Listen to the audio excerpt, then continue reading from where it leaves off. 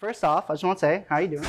I'm doing good. This is the biggest headline show I've played. So I know. Yeah, you did one a few months ago too, and that one sold out too, right? Yes, it did. Yeah, this one sold out in a day, which is really crazy. I know. Trust me, I know. It's hard to get tickets. It's hard to get tickets. Yeah. You're high in demand these days. It's kind of crazy and it's a little weird, but yeah, I love this venue. It feels like a dive bar cowboy theme. Yeah. So it suits you pretty well. Yeah, and obviously tonight's the Pink Pony Club themed. Mm-hmm. I try to do a different theme for each show. Like New York is on Friday, and it's my Kink is Karma themed, which is another one of my songs. So it's a lot more like kinky and like red and clown. It's just really fun. So wait, are you gonna dress as like a clown on Friday or? Kind of. I have I'm gonna be in like a little bit of drag. Like kind of like the music video, but I have like a corset that I made, and it's like red and poofy, kind of clown-like. Oh, yeah, you've been making clothes since like you were younger, right? I made clothes in high school, like actually made my dresses from like scratch, but I like haven't done that in a long time. So what I do now is like find a piece and then like add to it and like embellish it with rhinestones and so on, just jewels, just all of that. I love doing it so much. I could tell, I see your aesthetic, It's supposed to be very, like everything I do with my project is very much what would my 8-year-old self love, and that's just tacky Bratz doll. Like, it's supposed to look tacky. Like, I always wear costume jewelry, and I literally think it's prettier than, like, fine jewelry. And so that's why I wear it. I would agree. All right. Well, speaking about, your aesthetic and everything, I actually saw you back in 2018 when you were opening for Declan. Oh. Like when you were in San Diego. Yeah, it was crazy. That was the best show on the tour. I'm glad you saw that one. I know. I'm glad I saw that too. It was great. But, I did notice there was like a slight change in aesthetic from then to now. Oh, yeah. But I want to know too, because I think it was funny because, I saw you live there, but I'm like, oh, like she's cool. But I didn't hear your music again until you dropped Pink Pony Club. Yeah. I hadn't released anything for like 2 years straight. Mm-hmm. It was crazy. And I think I found that song on my Discover Weekly like last year in February. Whoa, cool. Yeah, okay. And I think your birthday's in February, right? Do you think that was a sign? Yeah. Of course. Yeah, I released Pink Pony Club in 2020. Unfortunately, like the week of the pandemic hit. So it's just really unfortunate. I mean, nonetheless, it was still a banger, it reached a lot of people. Thank you. I just feel like this is just like such proof that like doing this show is just like such proof that it was always meant to be party. Like this, like we're in West Hollywood right now. Yeah. And this is West Hollywood's anthem. Yeah. Like Santa Monica. Like we're literally on set. I used to live down the street. Oh, really? And so that's what like inspired. Yeah, literally. Makes sense. Okay, but let's talk about the new song, the one that you dropped last week, Femininomenon. Femininomenon. Oh, sorry, Femininomenon. If you think about it, it's like two words, like feminine. Yeah. Feminine is the first, and then nomenon. Feminine nomenon. Femininomenon. There you go. Okay. And so I want to know, because I think, listening online, hearing all the reactions and everything, myself and everyone, they love the song. It's great and dancey, catchy. But there's one lyric everyone's talking about, and I think it's like, yeah, keep calling Papa John. And so I want to know, why did you put that in the song? Well, I literally thought it was a joke. Like, I wrote it with Dan Nigro, who also produced it, and did, like, Pink Pony and, like, My Kink is Karma. Like, we do pretty much, like, my whole project. But, we were looking up what rhymed with Femininomenon. Like, and we were on Rhyme Zone. It was, like, Papa John. And I was like, ha ha la, and it was like serious. And then he was like, we should name it Papa John. I was like, no, like we have to name it Femininomenon. And he's like, but it's funny. And I was like, no, it's not. Like, anyway, it is funny, but not for a title. No. But still. You think you would get sponsored though? Like maybe a Chappell Roan pepperoni pizza or something, Fuck Papa John. Add a drum beat right there. But like low-key fuck Papa John, like himself. Oh yeah, no. But their pizza. Do you like it? I haven't had it like since like high school. Like my best friend worked at Papa John's. Okay. So like that was fire. But like fuck the actual Papa John. I agree. But let's talk about another thing in the song too, because you know you do that. So you do this like call and response like halfway through the songs, like you know, ladies, and it, you know, it reminds me of like, you know, Outkast, Hey Y'all. Yeah. But also, I don't know if this was an influence too. There's like that song from Drive, you know, Desire Under Your Spell. It sounded similar to that too. What is? Okay. Well, it's okay. But yeah, was that song Hey Y'all? Was that like inspiration for that part, or No, what inspired didn't that? Think about that. That's so cool though. But I know that I think about it. Yeah. I'm trying to think of what inspired it. I was like, well, because bridges are always like, how can it be psychotic? You know, like, in what way? So I was like, it would be so fun to be like, it was just kind of like automatic to be like, I feel like we should like yell and like do like a speech or something. And so we just did call and response because I was like, oh, that would be so fun for the show, you know. Yeah, that's what I love about some of your songs because they're so unique. You know, Naked Manhattan, this song is like, you know, in Naked Manhattan is like, oh, like touch me, touch me, touch me. Yeah. And then this song's like, dude, play a song with a fucking beat. Yeah. It's great. Thanks. It really keeps you on your toes, you know, makes it stand out. I know some people are really thrown off when they first hear it. They're like, what the fuck? But I think after a few times it's like, oh, this is actually fun. Yeah. You know?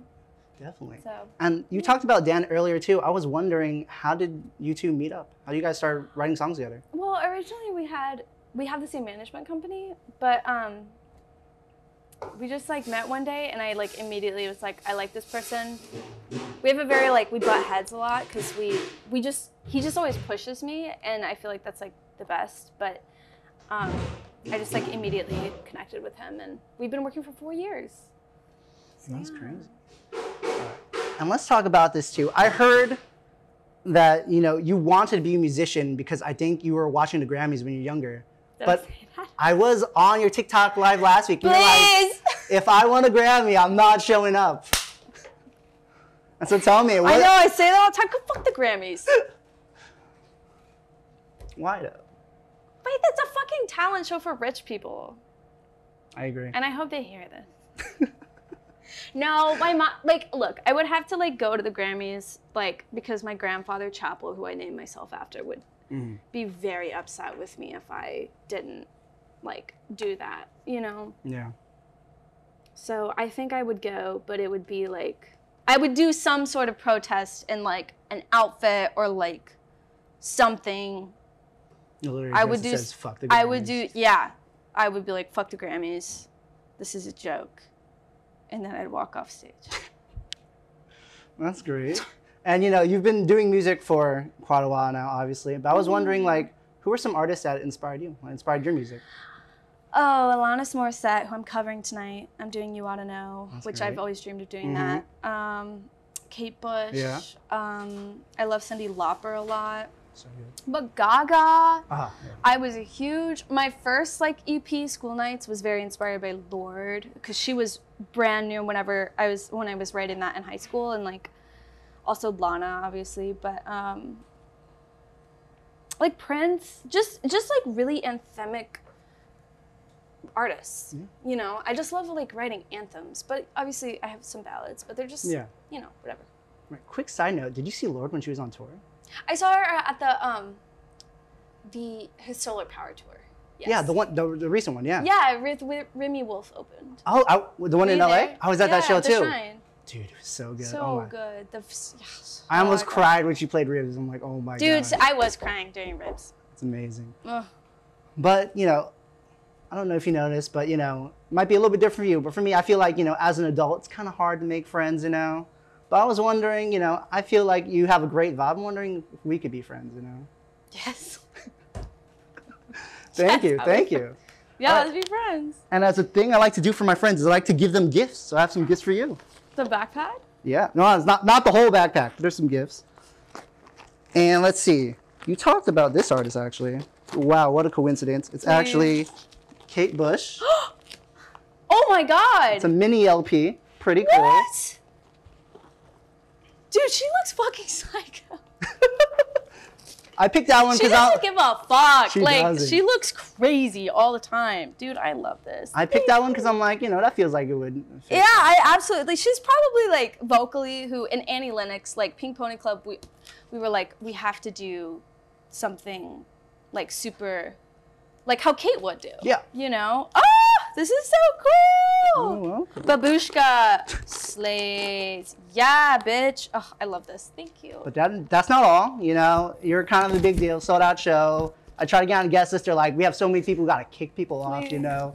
So I have more gifts for you. What? And you mentioned the singer too. Morissette. Jagged Little Pill. Man, that's so awesome. Yeah. This is like one of the best albums It's of all so time. good. Yeah, I know. She was like 21 when she did this. Yeah. Isn't that insane? Like is for crazy. someone to. Oh God, I love her so much. I saw her in concert at the Greek.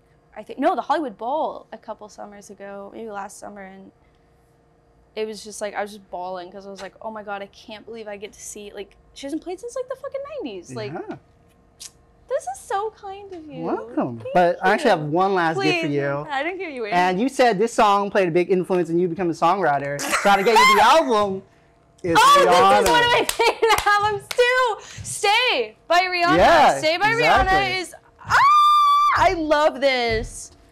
Dude. The fact that she has a song on here with Chris Brown is so crazy. It is crazy.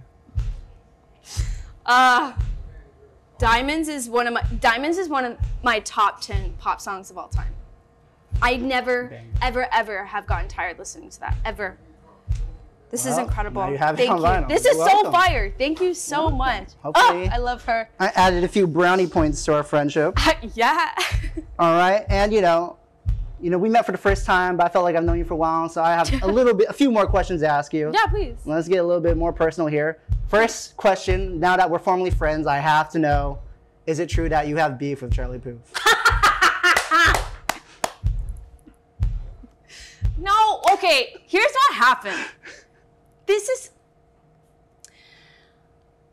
Here's what happened. When I was 17, I was at a party and sorry, my eyelashes are in my eye. No worries. He literally, he was probably so fucking drunk, and so I can't even, also I was a teenager and like got my feelings hurt all the time, but he literally cut me off in the middle of a conversation. Crazy. And I was like, you can't do that. And then from like since that, I'm like, what the fuck? Which is fine. Like, it's fucking fine. Like, that he did that. Who cares? Maybe he didn't see me. But he's just the best person to make fun of. And he's a fan of mine. You think he's gonna be at the show? No. Okay, my next question for Charlie you. Puth. I don't have beef with him. He's just annoying. I want to know, is it true back in the day you were a speech and debate god?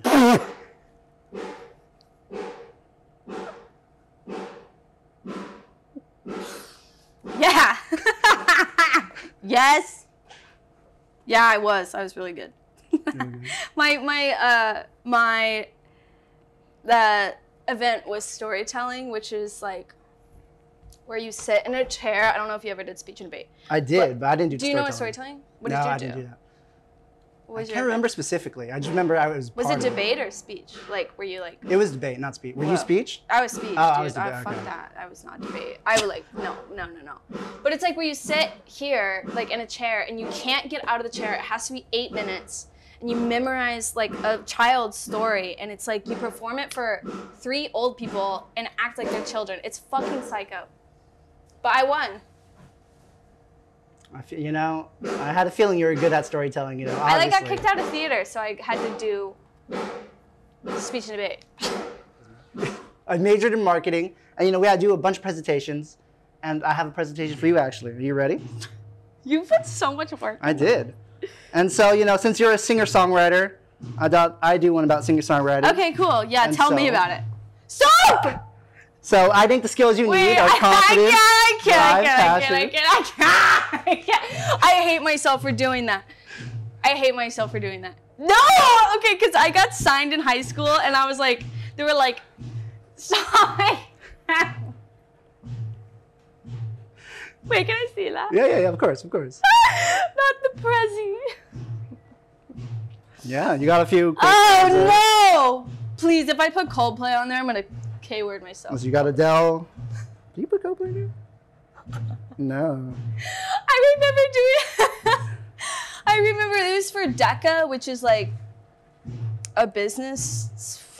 I don't even know, I was bad at it. But I had to, they were like, do your dream job. Like, present what your dream job would do. And I was like, I'm signed. I already have my dream job. So I'm going to do a presentation on my life. And then I was such a bitch. That's so annoying. I can't believe, wait, how did you, did you just look up Kaylee Amstutz? No. Who did you talk to? Huh? Dude, we're friends. I feel like, I had to know this stuff, Who